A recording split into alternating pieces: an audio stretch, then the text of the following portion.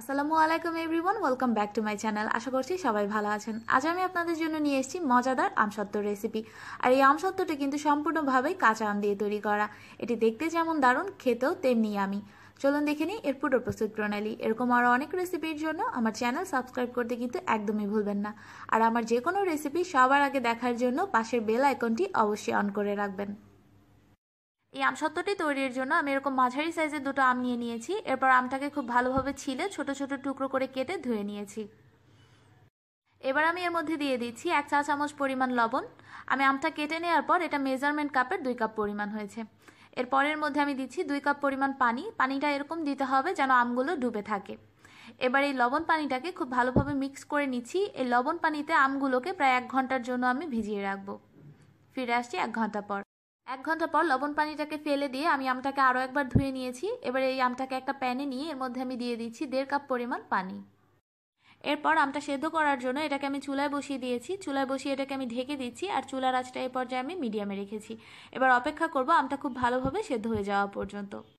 প্রায় 15 মিনিট পরে দেখুন আমটা একেবারেই সেদ্ধ হয়ে গেছে। আপনারা যদি আমসত্ত্বটাতে একেবারে কম টক খেতে চান সেক্ষেত্রে এই যে এক্সট্রা পানিটা আছে এটাকে ফেলে দিতে হবে। আমি এ পর্যায়ে এটাকে চুলা থেকে নামিয়ে নিচ্ছি। আমি পানিটা ফেলে দেবো না, আমি পানিটা এভাবেই রেখে দেবো। দেখুন একটু চাপ দিয়ে দেখাচ্ছি এটা কত সহজে গলে গেছে। এবার অপেক্ষা করব এটা সম্পূর্ণভাবে ঠান্ডা হয়ে যাওয়া পর্যন্ত। আমটা খুব ভালোভাবে ঠান্ডা হয়ে যাওয়ার পর এটাকে আমি ব্লেন্ডারে নিয়ে নিয়েছি। অবশ্যই খুব ভালোভাবে ঠান্ডা হওয়ার পরে ব্লেন্ড করবেন। যদি গরম অবস্থায় ব্লেন্ড করতে যান সেক্ষেত্রে কিন্তু ব্লেন্ডারটা নষ্ট হয়ে যেতে পারে। এবার এটাকে একদম মিহি পেস্ট করে আমি ব্লেন্ড করে নিচ্ছি।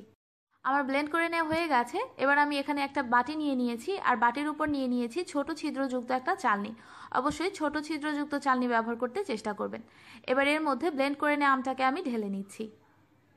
এবারে আমটাকে খুব ভালোভাবে আমি চেলে নেব। চেষ্টা করবেন চেলে তারপর ব্যবহার করতে, কারণ সব আমেই কম বেশি পরিমাণ আঁশ থাকে। আমসত্ত্ব খাওয়ার সময় যদি মুখে আঁশ লাগে সেটা কিন্তু খেতে ভালো লাগবে না। দেখুন আমসত্ত্বটা চেলে নেওয়ার পর এর থেকে কতটা আঁশ বের হয়েছে। এবার এটাকে ফেলে দেব আর চলে যাচ্ছি আমসত্ত্ব তৈরিতে। এবারে চেলে নেওয়া আমটাকে একটা প্যানে নিয়ে প্যানটাকে আমি চুলায় বসিয়ে দিয়েছি। এবার এর মধ্যে আমি দিয়ে দিচ্ছি 1/3 কাপ পরিমাণ চিনি। তবে চিনির পরিমাণটা আপনারা আপনাদের টেস্ট অনুযায়ী কমিয়ে বা বাড়িয়ে অ্যাডজাস্ট করে নিতে পারবেন। এরপর এর মধ্যে দিয়ে দিচ্ছি বিট লবণ 1 চা চামচ পরিমাণ।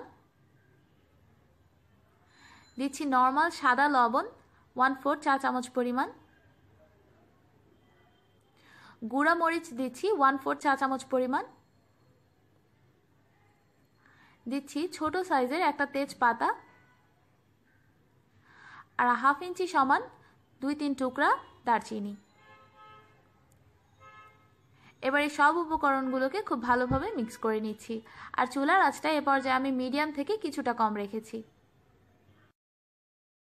দেখুন চিনিটা গলে গিয়ে এটা কতটা পাতলা হয়ে গেছে। আমসত্ত্বটা চুলায় থাকা অবস্থায় কিন্তু অবশ্যই 2-1 মিনিট পর পর এটাকে নেড়েচেড়ে দিতে হবে। প্রায় 10 মিনিট জাল করার পরে দেখুন এটার কালারটা কতটা গাঢ় হয়ে গেছে আর এটা অনেকটা ঘন হয়ে এসছে। এ পর্যায়ে আমি যে গরম মশলাগুলো দিয়েছিলাম সেই গরম মশলাগুলোকে আমি তুলে নিচ্ছি। এর বেশিক্ষণ গরম মশলাগুলো কিন্তু রাখার প্রয়োজন নেই, তাই 10 মিনিট জাল করার পরেই গরম মশলাগুলোকে তুলে নিতে হবে। আর এ পর্যায়ে একটু টেস্ট করে দেখবেন যে আপনার লবণ অথবা চিনি কোনোটা আর প্রয়োজন আছে কিনা। যদি প্রয়োজন হয় সেটাকে এ পর্যায়ে মিক্স করে নেবেন। প্রায় আরও 10 মিনিট জাল করার পরে এটা দেখুন একদমই থকথকে হয়ে গেছে। এ পর্যায়ে স্প্যাচুলাতে একটা প্রলেপ লাগিয়ে একটু অপেক্ষা করবেন। একটু অপেক্ষা করার পরে যখন দেখবেন এটা সহজে স্প্যাচুলার গা ছেড়ে নেমে আসছে না, তার মানে আমাদের আমসত্ত্বটা রেডি। এবার এটাকে চুলা থেকে আমি নামিয়ে নিচ্ছি। এবার আমসত্ত্বটা তৈরির জন্য আমি এরকম একটা স্টিলের প্লেট নিয়ে নিয়েছি আর এই প্লেটটাতে আমি আগে থেকেই খুব ভালোভাবে সর্ষের তেল মেখে নিয়েছি। এবার এর মধ্যে আমাদের আমসত্ত্বটাকে আমি ঢেলে নিচ্ছি। আমসত্ত্বটা ঢেলে নিয়ে এবার এটাকে আমি একটা স্প্যাচুলার সাহায্যে ছড়িয়ে দিচ্ছি। আপনারা এই কাজটা কোনো চামচের সাহায্যেও করতে পারেন। এটাকে চারপাশে খুব ভালোভাবে ছড়িয়ে দিচ্ছি। আমি পুরো আমসত্ত্বটুকুই নিয়ে নিয়েছি, তাই আমার আমসত্ত্বটা তুলনামূলকভাবে একটু মোটা হবে। আপনারা চাইলে একেবারে পাতলা লেয়ার করেও তৈরি করে নিতে পারেন। আমসত্ত্বটাকে খুব ভালোভাবে বিছিয়ে নেওয়ার পর এবার এটাকে একটু ড্যাপ করে নিচ্ছি যাতে এর মধ্যে কোনো বাবল থাকলে সেটা বেরিয়ে যায়। এবার আপনারা চাইলে এটাকে রোদে শুকিয়ে নিতে পারেন অথবা চুলার নিচে দিয়েও শুকিয়ে নিতে পারেন। আমসত্ত্ব কিন্তু ফ্যানের বাতাসের নিচে রাখলেও অনায়াসে 2-3 দিনের মধ্যে শুকিয়ে যাবে। আপনারা যে পদ্ধতিটাই ব্যবহার করেন না কেন এটা শুকাতে 2 থেকে 3 দিনের মতো সময় লাগবে। তবে আপনাদের আমসত্ত্বটা যদি আরও পাতলা হয় সেক্ষেত্রে সময়টা কম বেশি লাগতে পারে। আমার আমসত্ত্বটা শুকিয়ে গেছে। এটা শুকাতে প্রায় 3 দিনের মতো সময় লেগেছে। আমসত্ত্বটা কিন্তু আমি একেবারেই রোদ্রে দেইনি, এটাকে আমি জাস্ট চুলার নিচে রেখে প্লাস ফ্যানের বাতাসের নিচে রেখে শুকিয়ে নিয়েছি। আমি আমসত্ত্বটাকে তুলে দেখাচ্ছি এটা কতটা পারফেক্ট হয়েছে। দেখুন, একটু আগলা করে নিয়ে এটা টান দিলেই দেখবেন খুব সুন্দরভাবে প্লেটের গা ছেড়ে আসছে। আমসত্ত্বটাকে তুলে নিয়ে এবার আপনাদের পছন্দ অনুযায়ী শেপে কেটে নিতে পারেন। দেখে নিলেন তো কতটা সহজ রোদে দেওয়ার ঝামেলা ছাড়াই এই আমসত্ত্বটা তৈরি করা। এই আমসত্ত্বটাকে নর্মাল ফ্রিজে রেখে প্রায় 7 থেকে 8 মাসের মতো সংরক্ষণ করতে পারবেন। আশা করছি আজকের রেসিপিটি আপনাদের ভালো লেগেছে। রেসিপিটি ভালো লাগলে লাইক কমেন্ট শেয়ার করতে একদমই ভুলবেন না। আজ এ পর্যন্তই, সবাই ভালো থাকবেন, আমার জন্য দোয়া করবেন। আল্লাহ হাফেজ।